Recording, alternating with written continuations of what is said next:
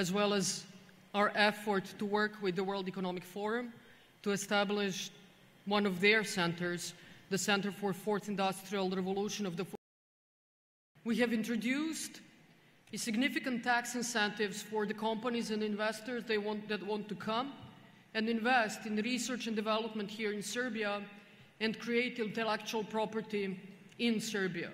We have introduced special tax incentives for companies that are employing our people from abroad, our people from diaspora, and bringing them back to Serbia to create added value.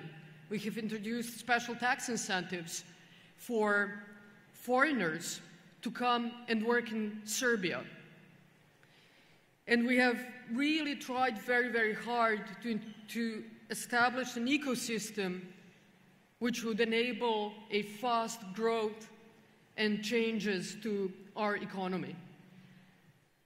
Last year, we have established a brand new institute for AI. We were only the 26th country in the world and first country in this part of Europe to adopt the strategy on AI.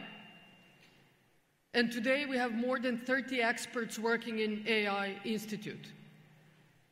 Majority of those experts are Serbians who came back from abroad, from the United States, Canada, Switzerland, Italy, many other countries, Germany, who have spent more than 20 years living and working abroad. They came back because they saw that there are changes that are taking place in Serbia and they wanted to be part of that change. And the results are amazing. In the past 10 years, Serbia has changed almost completely. 6 years ago, agriculture was our strongest economic sector. Today, IT is by far the strongest sector.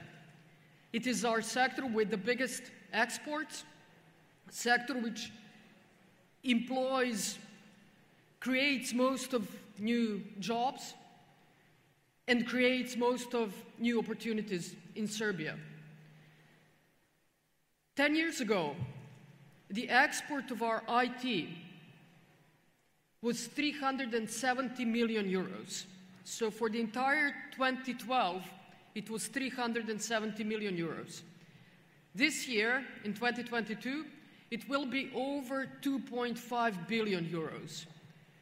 That is how change can affect your development if you're really dedicated to it. Last year, in 2021, every second new job created in Serbia was in the IT sector. We have strong institutes, such as, for example, Biosense Institute, and some of you will go to Novi Sad and visit Biosense Institute, which has been established as the European Center of Excellence in Digital Agriculture. The logical next step for us is biotechnology, which is why the next government, and the new government will soon be formed, I'm hoping by the end of next week. The new government, the key focus of the new government will be biotechnology, biomedicine, bioinformatics, and biodiversity. We will invest more than 200 million euros into something that we call Bio4 Campus, and later in the day you will have a chance to see our Bio4 Campus. The campus that will encompass our faculties, research institutes, science and technology park, AI Institute, and a place for private sector to grow, develop, and innovate here in Serbia. I said yesterday, I will repeat it today. Our motto was somewhat easy and simple. For those of you who saw this American film, The Field of Dreams, if you build it, they will come. That is what we were driven by when we started building science and technology parks in Serbia, and today all of them are full, and we are already building new buildings to expand our science and technology parks. That is why we introduced changes in our education. Now, biotech is the logical next step. Some even call it the fifth industrial revolution.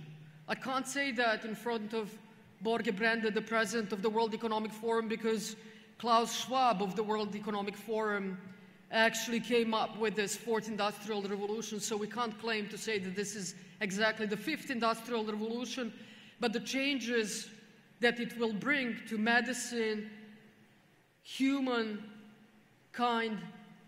to population, the technology, the climate change, diversity, and all of that will have similar impact. And we want to be part of that. We know we can do it. We know and believe in the capacities of our people here in Serbia, our universities and our research institutes, and we wanted you to be part of that from the very beginning, hence today's conference. I would, at the end, like to thank you again for being here, and I hope that some of you will, after this conference, be interested in relocating to Serbia, or perhaps thinking about opening a research and development center in Serbia, as so many companies are doing nowadays. But certainly, I would like to ask you to think about becoming the part of our Bio4 campus, because I truly believe this is going to be the future of biotechnology for this part of Europe, and we want to do it together. Thank you very much, and I hope to see you next year in the second International Biotech Conference organized by the World Economic Forum and the government of Serbia, when we would celebrate our new successes together.